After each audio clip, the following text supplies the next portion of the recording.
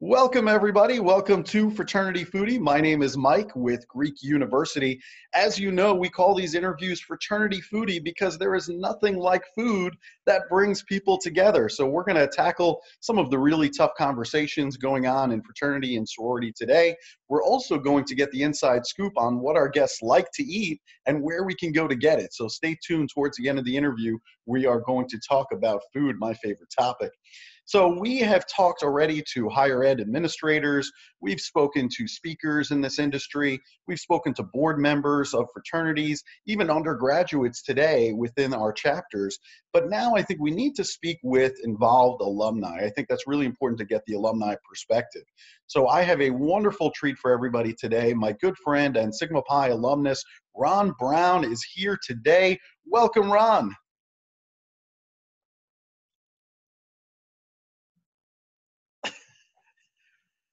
I had to do that because you were teasing me earlier in the day that my microphone wasn't working, being that it's April Fool's Day. So I thought, well, I'll just start off with just moving my lips and not talking. Yeah, I'm it's gonna doing give me a heart well. attack. I know. This is foodie. Where's that pizza you said you were going to have delivered here? I forgot. It wasn't in the budget. Sorry. Oh, this is great. All right. Well, now that we have the April Fool's joke out of the way, now let's get to the real Yeah. interview. So you have stayed involved with the Central Michigan chapter of Sigma Pi. You've done their chapter director in the past. And so I want to talk a little bit about that position as chapter director. I know you've passed the torch now, but talk to me a little bit about what's difficult about being a chapter director and what is rewarding about that position. The rewarding part is just the relationships that you build. You know, you see them come up as a new guy. You know, you get to know them, you get to know where they're from, you get to know what makes them tick, and then they graduate, and a number of them stay in touch. You know, you stay in touch on Facebook, or you know, you drop them a line every once in a while when something big happens in their life. So it's just great to hang out with the guys. The tough parts, having the tough conversations, leading the executive boards to you know, be able to make those as well. I know we had an e-board that we had to get rid of like 3 guys on the e-board because of something really inappropriate that they did, and it was tough for the guys. It wasn't tough for us because we knew that it was either those guys or the group was going to suffer. So you know, sometimes you do the right thing so that the people learn that lesson in school and not out in the real world after they get their first job. So Yeah. Was there anything challenging about working with the alumni and kind of being that bridge between the undergraduates and the alumni?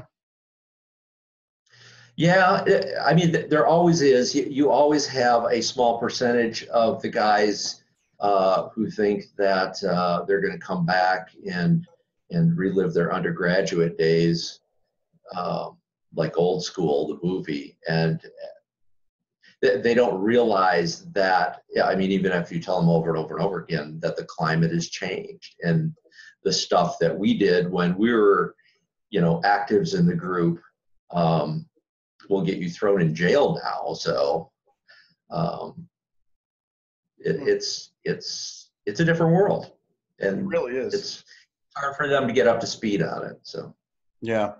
Now, I'm assuming that the chapter today has some sort of alumni newsletter. What types of things are you talking about in that newsletter? What have you seen? How is that newsletter distributed to all the alumni?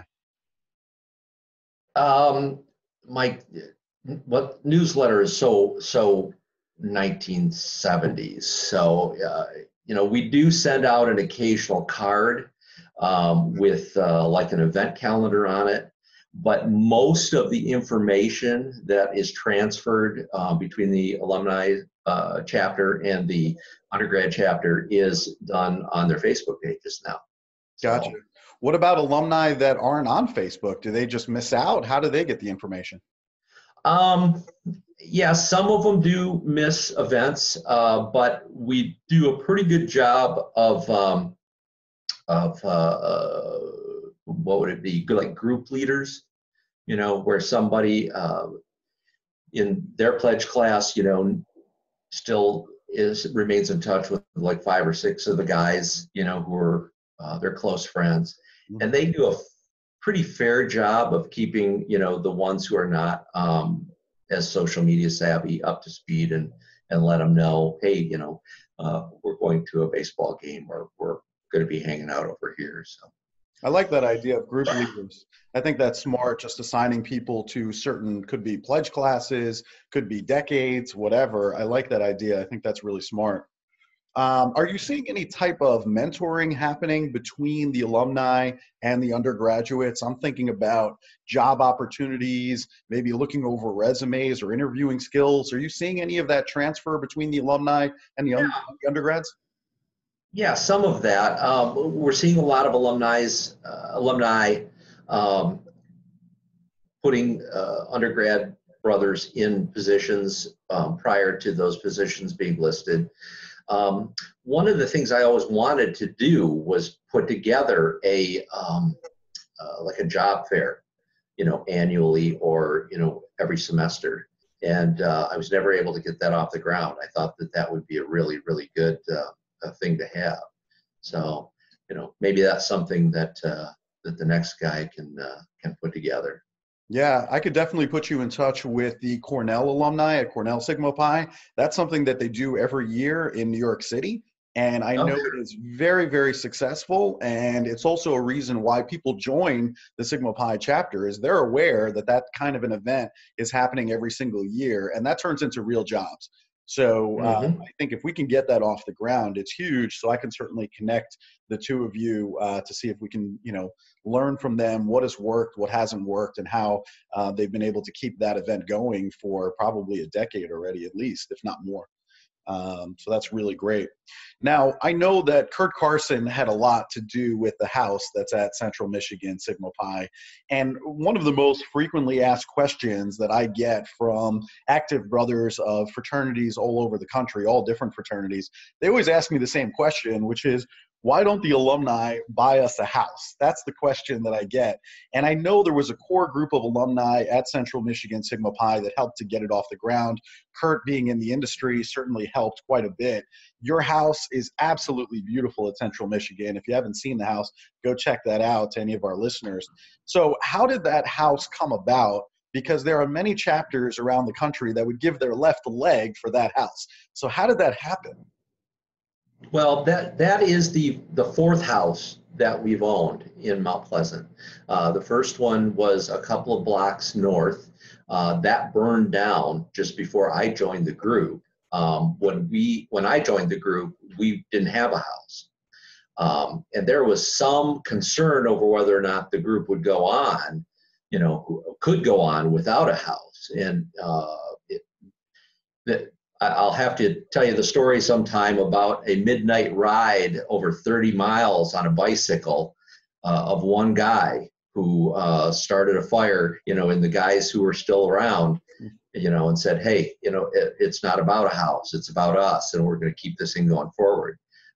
When I joined the group, Kurt Carson and I put together a package and bought a house down near the downtown area, which is several blocks from campus. And then we came back and bought the property when we got over 100 people after I graduated, and sold the smaller house, which was down near downtown, to pay for some improvements. And we've owned that property since then.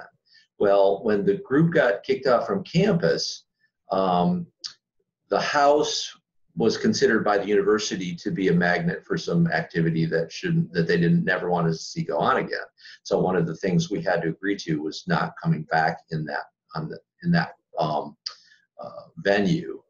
It was a 112, 113-year-old house, and it didn't have a square wall or floor in the entire thing. And the cost of keeping it up was just unbelievable.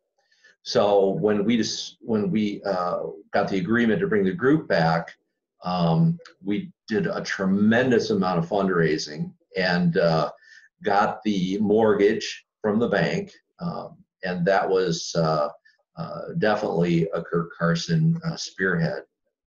Although we had a lot of other alumni, the Alumni Association president and the Housing Corps was reinvigorated, and so there were folks in that area. But Kurt got the same group that was building the houses all along Main Street there to build our house, and I think we had it done in 3 or 4 months. Incredible. Because we needed to knock it down when the students moved out in the spring, and we needed to have it ready to go by the time fall rolled around in August. So it was all hands on deck. That's just incredible. What Kurt did there is just tremendous. I hope that the undergrads appreciate what Kurt did there, your work, of course, over the years, but that's just incredible. To be able to get a house up like that in a period of 4 months is just incredible. Absolutely incredible. Now, there are many chapters. You mentioned that, the chapter went away for a little while. There are many chapters of Sigma Pi today that are dormant, and the Delta Alpha chapter was also obviously dormant for a while as well. So how do you maintain those bonds of brotherhood when the chapter itself was not in existence? Because there are many alumni that are listening here to us today that might find themselves in that situation. Sure. We never stopped being a brotherhood. The group, the alumni group, has always maintained different events and things that we attend and keep up with each other, that way. You have to cultivate different age groups, so every 4-year period or 5-year period, you have to have somebody who knows the people in that period so that they can be the conduit to reach out and say, hey, the house is in trouble. We need to pay off the back taxes, and we need to, knock it down and build a new one. And here's how to get involved, and here's where you need to be, and here's how much we need you to write a check for, and come on, let's go. Let's meet over at O'Kelly's and have a beer and relive our days, but we really need help here. So it can't be just one person. It can be one person to have the idea and to light the fire, but it can't be just one person, doing all the heavy lifting. We have a thing in our group where you can either be a jawbone or a backbone. And the jawbone talks about doing the work, but the backbone is the actual one who does the work. Mm-hmm. So yeah, if you're called a jawbone, that's not a good thing. I love it. That's true. So now that the chapter is back, and I think better than ever, what types of events are you holding in Central Michigan, in Mount Pleasant, that brings all the alumni back? What are you seeing that brings the alumni? Well, homecoming has always been huge. It has been since the 60s when the group was started. The university always has a parade, before the homecoming game, and the marching band and the fire trucks and the local people who are running for political office are all marching in the parade. And it always goes past the house. So we're always there at 10 o'clock in the morning on Saturday morning, rain or shine or snow, for that. And then there's a cookout, and then, people are going to the game, go down to the game, and those who don't hang around and listen to the music and drink a beer and network.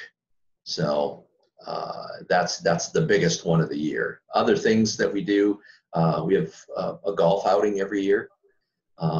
in Mount Pleasant at the Polecat, or one of the other really nice courses.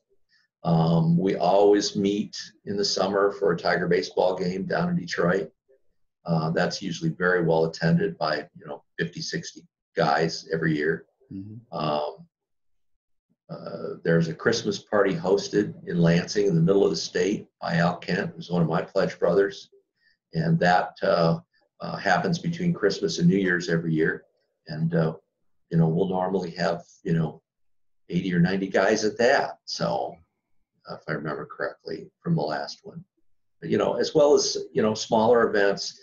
There's a group over on the west side that get together, every couple of years or so at a local watering hole over there, and different people who are doing stuff like going skiing together and things like that, where there'd be 5 or 6 guys. So there's always something going on in the alumni group. Yeah. So that's wonderful. And you have different types of events. I think that's bringing out different types of alumni. Certainly the parade is the big one. So everybody seems to come back for the parade. I've actually seen that in person, and that was tremendous. I love seeing that event. Incredible. How many people were out in front of the house? Oh my God. I mean, there was literally, hundreds and hundreds of people out in front of the house. So you just can't miss that event. I mean, it's huge. So that was a lot of fun to see. I haven't seen a lot of parades like that, especially just right in front of the fraternity house. So it makes it nice and convenient for everybody to meet there and watch the festivities. So that's pretty neat. I love it. All right.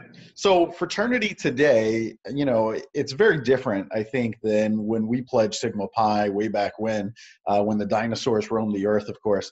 Liability today is a big deal, and the stakes seem even higher today. So from your perspective, is there anything that should change about fraternity in order to ensure that we're thriving on campuses and that we continue to grow as fraternity? Yes. Yeah. The thing that I think sets our group apart from other groups that have either gone off campus and not come back, or are struggling, is that alumni involvement. Having somebody, and not somebody who graduated 4 or 5 years ago. Somebody that graduated 10 or 20 years ago. And if you're talking about a group that is younger, that is struggling like that, find somebody from another Sigma Pi chapter who can come in and help you navigate that, because there is nothing, I always say there's nothing like good adult supervision. And you hate to say that because all of these young men are adults, but the area of the brain that switches from the "oh hell yeah" to "well, hold on, let's think about that for just a minute" doesn't fully develop in males until about 25. So you need somebody who can go, well, hold on, let's think about that for a minute. Might not be a good idea to go out and drink beer on the roof of the house. So it's just that adult supervision, the alumni involvement, positive alumni involvement, because there can be negative alumni involvement too, as we both know. Sure. That makes all the difference in the world, between the group staying on campus and thriving, and the group getting kicked off from campus. So. Yeah, I agree 100%. Interestingly enough, past Grand Sage, Andrew Morris, had the same exact answer. And I agree with both of you. I think alumni involvement seems to be the common piece that really differentiates between a successful chapter and one that struggles or maybe even loses the charter, God forbid. And so I agree with you. We have to figure out a way to do that. There are plenty, to your point, I think there are plenty of Sigma Pi alumni from other chapters that maybe their own chapter is dormant. So that's a perfect opportunity to get them involved again, because they don't have an undergraduate chapter that's still functioning. So that's one opportunity. But even if it's somebody from another fraternity, even if it's somebody who was in a sorority. I mean, obviously we can't show them our ritual. So I think there are times when we start the meeting and end the meeting that obviously they can't be there if they're from another organization. But I think we do have to kind of think outside of the box, and we have to find people, even in cities where maybe we don't have a ton of our alumni. There are plenty of fraternity and sorority alumni that want that experience and want to help. They want to give back. And maybe they don't have a chapter, or maybe they're too far away from their own chapter. So that becomes a great opportunity. And I think, we really need to kind of just think outside of the box and find people to help these chapters. And if we can, then I think that will certainly help our chapters continue to grow, be relevant, and be successful into the next century. But without it, I agree with you. Even when I was an undergraduate, I did stupid things because I just wasn't mature enough. It wasn't until I was age 25, and then I look back on it and I go, well, that was pretty stupid. So, you live and learn, but hopefully some of the undergraduates that are listening today will listen to that and find somebody to help them. So I think yeah, if it's somebody who is a little older and has the ability to talk to the people with the university and with the cities that the chapters are in, that helps out too. I remember one instance where we were talking to the university about something that one of our guys had done. It wasn't a group, it was one guy who'd done something really goofy, and the person who was in charge of the meeting, said something to me, and I don't even remember what it was now. And I had, brothers on both sides of me. I practically came across the table at him and shut him down. And he kept arguing, and I just shut him down because what he was saying was wrong and what he was doing was wrong. And once that all settled back down again, there was a whole different level of respect in the room, and I just wasn't going to roll over for the university, because if my group was wrong, I would have said, yeah, okay, that's right. But he was just dead wrong in what he was saying, and I wasn't going to let him get away with it. So you have to be advocates for your guys too. Yeah, that's a good point. I think, but not if you know that they did something stupid. Right. I agree with you. I think if they are affiliated with the university in some way, I think that can certainly help the group. They're also aware of different ways that the university could use these men on campus, and they're just aware of different needs that maybe somebody who isn't connected to the university doesn't really know about. So I think that that's certainly helpful, but I agree, they have to be advocates. And also, I think we can't forget about the tool of doing alumni initiations, for example. So perhaps there's somebody that works for the university that is an advocate for these students, but maybe he or she is not a member of a Greek organization. So we can't forget about the fact that we can do alumni initiations, and maybe if it's a male, maybe we decide that we're going to initiate them into Sigma Pi. And then I think they're advocates from the inside, that now they actually understand our ritual, right. They understand the traditions, they understand everything about what it means to be a fraternity and what the value is to our community, and now they're fighting from the inside as members. So I think that's another tool that some of the chapters can think about, even when they can't find somebody who happens to be a member of a Greek organization. Right. Very good. So you've been working now for Northwood University for 10 years, over 10 years. So what types of things are you working on as Associate Director of Instructional Technology at Northwood? If I told you that, you know what would have to happen. Don't kill me. Well, my group, Michael, handles all of the technology for both the face-to-face and the virtual classrooms. So we're always looking at, the latest, greatest, state-of-the-art stuff. And then we figure out, how we can do that on the budget that we have.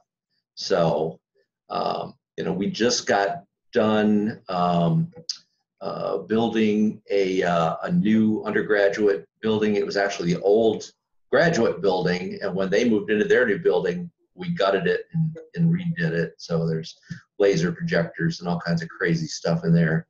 And then I guess the big project, this spring and into the fall is we're building a brand new esports arena. Wow. And I don't know how up you are on video game stuff and esports, but it's going to be bigger than soccer someday. Wow. That is And huge. and right now there aren't a lot of universities doing esports teams, and so we decided to get in on the ground floor of that. We've hired a coach and we're building an esports center. So That is just incredible. I mean, talk about things that were never even dreamt of when we were undergraduates, and now this huge market opens up that never existed. That's just incredible. Very, very cool. yeah, so look forward to seeing students coming out of Northwood University with business degrees and being the leaders of esports teams and going on to make millions of dollars out in Las Vegas and all around the world. So That is so cool. So cool. All right, very good. So Mount Pleasant, of course, is a wonderful college town. You know that we love to eat here at Fraternity Foodie. So if we find ourselves in Mount Pleasant, where should we go to eat and what should we be ordering? man, that was a tough one. I mean, when I go back to town, and I'm there very frequently, Yeah. a lot of times I will swing by the Pixie and pick up a Coney dog, because that's been there since I was a baby and before, since my parents were babies. John's Country Burgers is one of the last drive-ins, I think, in the state. So you can pull up in your car and hit the little button, and the car hop will bring the food out to you. And that's all handmade. There are a couple of really good restaurants in the casino. Not that I frequented those, but and then there's a place near where I grew up, the old train station that's called Mountain Town Station, that has some good food and some good craft beer activity there too. But I think if I get a craving for Mount Pleasant, it's Stan's Wonderland Diner downtown, because a couple of times a week they roast turkeys and bake bread, and they have a turkey salad sandwich that is just out of this world. That and a bowl of chicken noodle soup in there, turkey noodle soup, and that's nirvana for me. That sounds good. So next time I'm in Mount Pleasant, we're going to Stan's for that turkey sandwich. I need to try that. All right. Very It's cool. outstanding. Yeah. All right. Sounds good. So if our audience wants to connect with you and maybe they have a couple of questions for you, where can they go, maybe on social media, in order to connect with you? Sure. I'm on Facebook, Ron Browne with an E. Cool.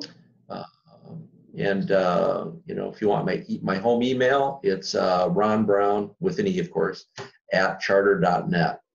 Very cool. I appreciate that. There could be other chapters around the country that might want to follow up and ask another question and try and figure out how you've been so successful. I think that's so cool. So that's certainly an option for our audience. And I have to tell you, Ron, some of the other alumni, guys like Kurt Carson, you guys were truly instrumental, in my opinion, in bringing back the chapter of Sigma Pi at Central Michigan. And I really believe that guys like you and Kurt, you're kind of the glue that holds it all together in so many different ways. I think there's been a ton to celebrate with this particular chapter in recent years, and I think it's because of the involved alumni like you guys makes them successful. And so if you are an undergraduate that's watching this, think about some of the things that we talked about here today, and make sure that you go out and find that resource for you that can act just like this as an involved alumnus. You can contact your headquarters, the Greek Life office, or contact me or Ron, and we'll do what we can to try and help you find somebody. But I think it's so important, because this is what separates the chapters from being successful from those who are going to struggle and continue to struggle. So it's critical that you bridge this gap between the chapter and the alumni out there who want to help. So thank you so much for that great advice. And thank you to the audience for joining us. We look forward to seeing you on an upcoming edition of Fraternity Foodie. Bye for now.